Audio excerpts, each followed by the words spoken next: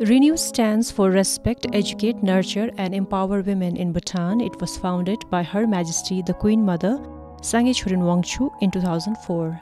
RENEW provides free counseling services for family members affected by domestic violence or gender-based violence throughout the country. To talk more about counseling, we have with us the Executive Director of RENEW, Tshering Dolkar. To begin with, tell us briefly about RENEW. Okay. Before I begin, Sonam, thank you very much for having me here. And also, since you have already introduced RENEW, I would like to add saying that Her Majesty Sangay Choden Wangchuck, who is the patron and founder of RENEW, is also the champion for sexual reproductive health in the region.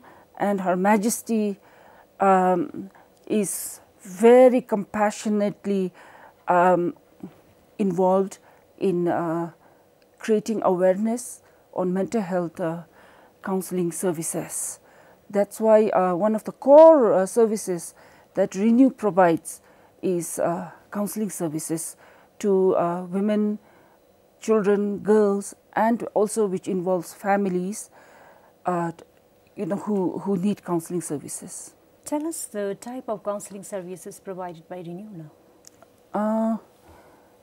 There are different types of counseling that a person or communities or people need. From there, RENEW provides and RENEW focuses on providing counseling in domestic violence, gender-based violence, and also on child sexual abuse. And other than that, since RENEW is an organization which caters towards family, we also have family counseling, couple counseling, and it's also provided through individuals and groups. So, in case we have some viewers who wants to avail these facilities, counseling facilities, how do they contact RENEW? Well, we have a number which people can call on. It's 17126-353, either through phone or either through walk-in or either through referrals. And our phone numbers, the office phone numbers are on the website, and we also have volunteers in 20 districts, and through the volunteers also, people can contact RENEW. And this is particularly important since counseling can do magic to people who may need it. When it comes to counseling, most Bhutanese are skeptical, and so if you could tell us, why is counseling one of the important aspects of recovery and healing? Very true. People are skeptical about counseling. That's because they do not understand the benefit of counseling services. Counseling is an emerging profession in Bhutan. In other countries, in developed countries, this is established and evolving, but in Bhutan it's emerging at the moment. And it was only in 1996, through the royal decree of His Majesty the 4th Duke Gelpo, that counseling came into Bhutan, through the school system. And now we have it very well developed, and the services are available, and people need to be aware that counseling services can help them in overcoming many of their confusions, their fears. It can also clarify a lot of doubts. It can give you confidence.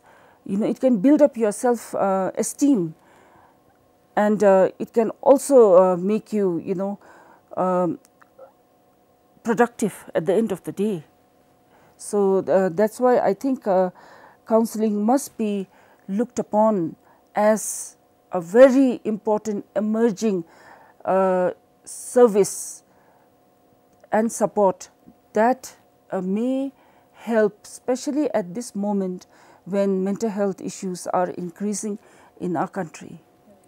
And you might have had cases where people came for counseling and maybe they didn't continue, and I'm sure you might also have cases where people had successfully completed counseling.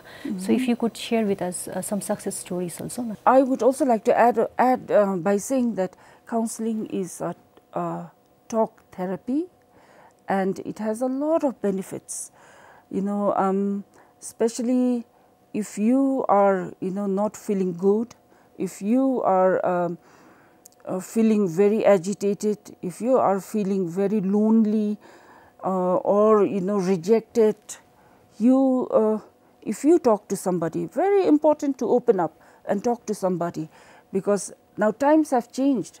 In the past, olden days, we as Bhutanese people, we had a lot of resilience. But now times have changed. Our children are raised up in a very vulnerable environment. A lot of a lot of families, educated families, have raised their children in a very protective environment. They have not been exposed to hardships. So therefore, it's only possible that our children can be very vulnerable to many hardships that they haven't faced. So when you face a lot of issues and hardships in life and you are not able to cope up with, there are a lot of feelings, and emotions that one may go through.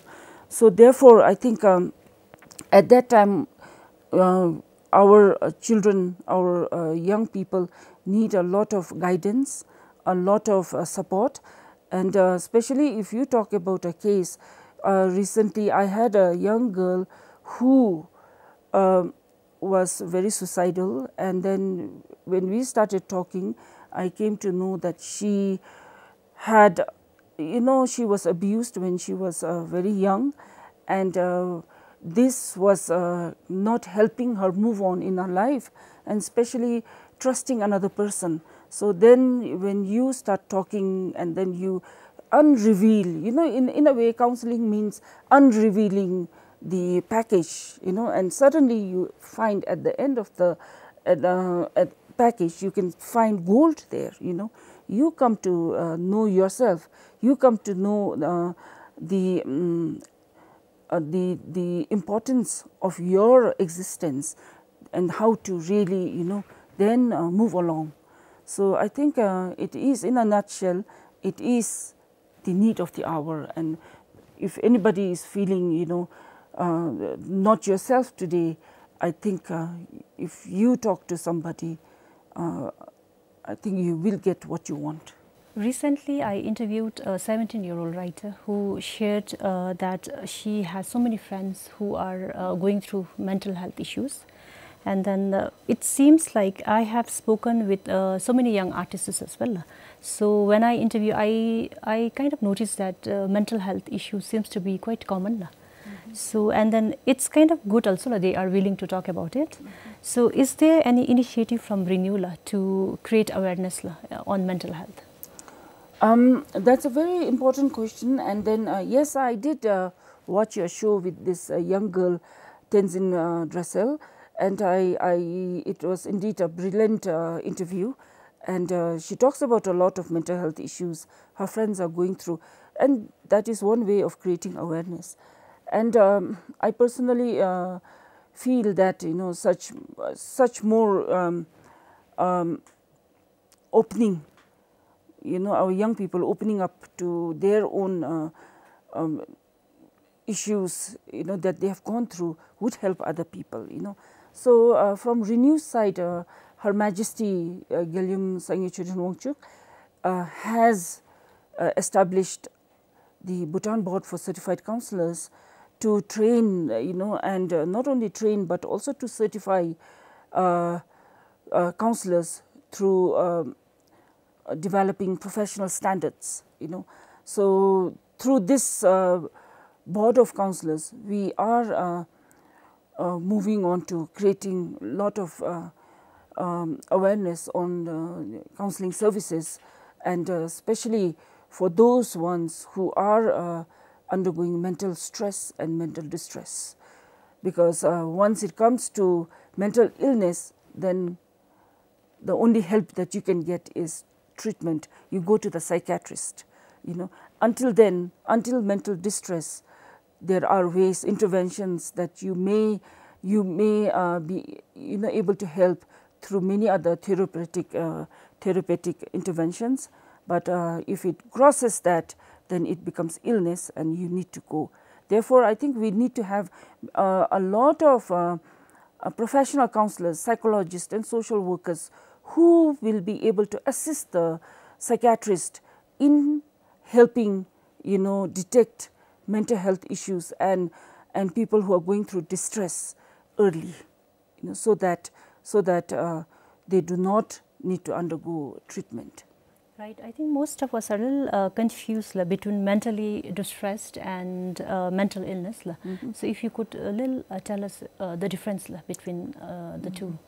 Well, it has a very thin borderline, although some psychiatrists may say that distress and illness may be the same. But from our point of view, like mental health counselors, we believe that distress, there's a difference between distress and illness. Distress is when you have symptoms of mental health issues, and you are not able to cope up with your day-to-day functions, and you need help. But when it crosses that, if you do not, if you are not able to really identify, recognize the distress and let it be, without addressing it, then it can go into full-blown illness, and that's where you can be hospitalized. That's where you need to be put on medication, and then it's a different story. The media in Bhutan has covered there has been increasing cases of sexual abuses, also even with minors. So this also leads to mental health problems in the long run, and there's increasing cases of domestic violence also, especially because of the pandemic and the lockdowns. So as we say, there's increasing number of mental health issues. Do we have enough counselors in the country? Well, ever since the Bhutan Board for Certified Counselors was established in 2015 September, we have been able to certify 277 counselors in different categories. We have 4 levels of categories of counselors. One is the peer counselor. The peer counselors are the ones who do not have a degree, but they have a training, and we have 66 of them there. And we have associate counselors. These are the ones who are trained, who have a degree, who have undergone formal education. So we have such counselors. We have over 200. And we have the master category and the supervisor category who have a master's degree, and also some of them may have PhDs also. So these are the categories of counselors. So I think the other day where the Quinsel or the Bhutanese had said that only 5% of the counselors have degree in counseling is not correct. While providing counseling services, what are the basic challenges faced by Renew? Maybe the counselors as well? Well, since this is still an emerging profession and people have misunderstood it, we are struggling with still making people understand that the importance of counseling. People have this mentality, mindset, saying that if you go to counselors, then you are not all right. Right, yes. Yeah, there's some problems. Counseling can be, there are categories. Counseling can be preventive, counseling can be intervention, counseling can be rehabilitation. So anyone who goes to see a counselor does not need to have a problem. They can go there to consult, discuss, be more clear of their objectives, their goal, their vision, you know. Not everybody has the time to give you, you know, that time to really talk to you. So it is the counselors who can, because by nature it is their profession, you know, that they have to do so. And counselors are guided by ethical standards and principles, you know, that they have to adhere to. So therefore, you know, this is their job, and they will hopefully do it correctly. Most of us actually, they have this misconception that that just going once will help you heal or recover. So how does the counselor make sure the clients come back again? Well, as I told you earlier, it's a process. It has a process and procedures, you know, and sometimes it can be very short, the counseling sessions. You know, within one session you can terminate, but sometimes, you know, it has to go on, because there, you know, there are many issues, underlying issues. As you open up the box, you know, you will see many reasons to go on. So then you have to explain to the client that, you know, or to somebody who is seeking counseling, that, you know, how many sessions it may take. So it is the duty of the counselor to really explain the procedure before you go into you know, partnership. And I also read recently in one of the papers, I think the counselor shared that it is very difficult to gain trust of the clients. So are there some other challenges as well, like this? Well, I think one challenge that I've seen all through my numerous years of being in this profession is an issue of confidentiality, because our society, Bhutanese society, is very small, very close knit. Everybody knows everybody, so there is a hesitation, you know, for people to come up and open to you, and therefore I think that is one of the challenge. However, building trust and rapport is in the hands of the counselor. You know, I don't see it as a challenge. I see it as an experience. You know, the counselor, if you are an experienced counselor and if you know what you're doing, building rapport is a process. You know, when in the partnership, you know, or in the consultation that we are having, throughout the process there is a way of building rapport and understanding between the client and the counselor. And when we talk about victims of domestic violence, we usually talk about women, but I believe there are cases of men as well, as reported in the media as well. So how are there men also seeking help on counseling? Oh yes, men usually don't come forward because I think it's something to do with their own ego. However, I think lately a couple of men have started coming. Even if they don't come, they call, you know. So in our record, we have from January till July, we have 40 men who have come seeking for support. So it's not true that men do not come forward. They do come forward when they are desperate.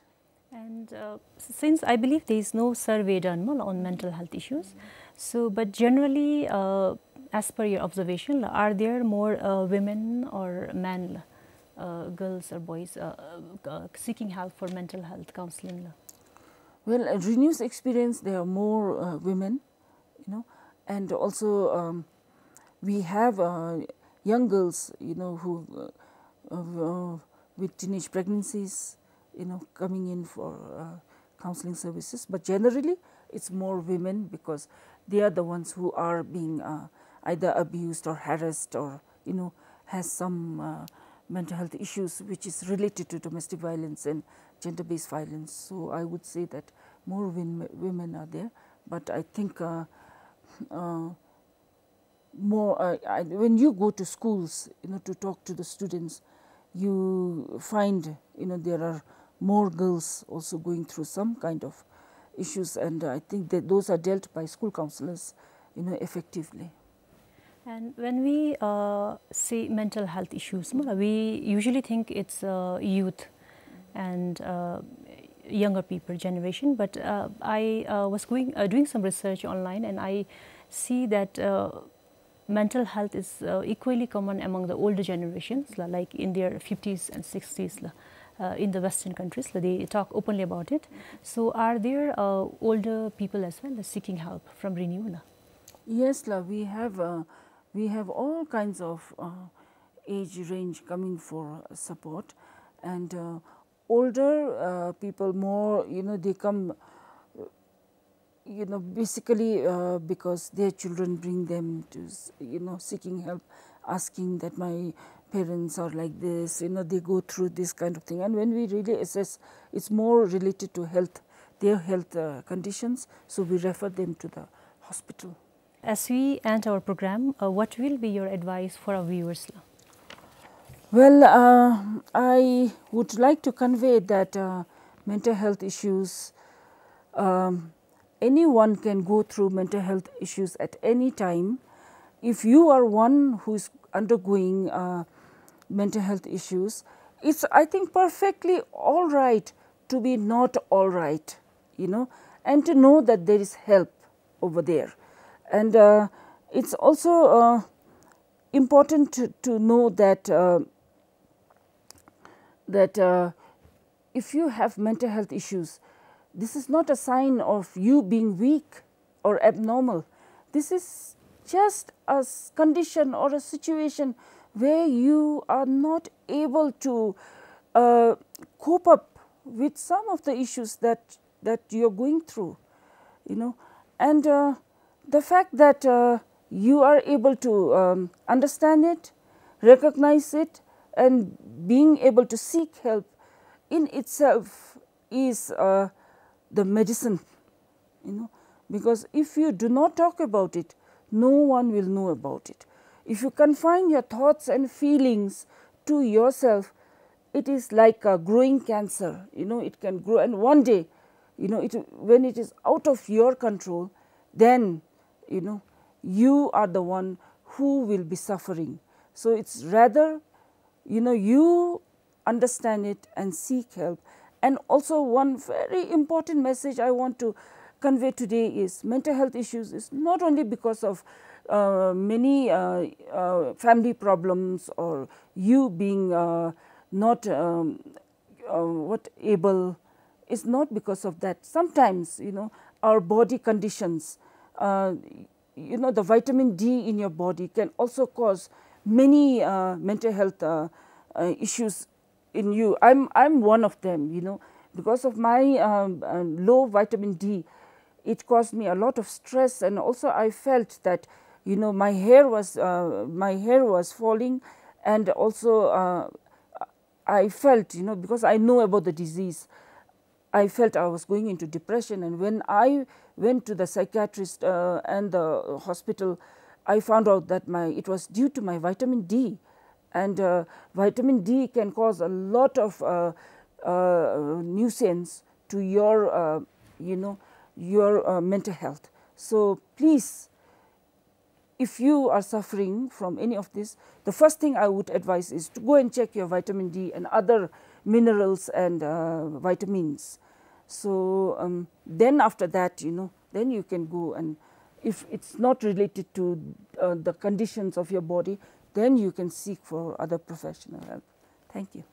Thank you, ma'am. Thank you so much for your time and sharing your personal experience also with us.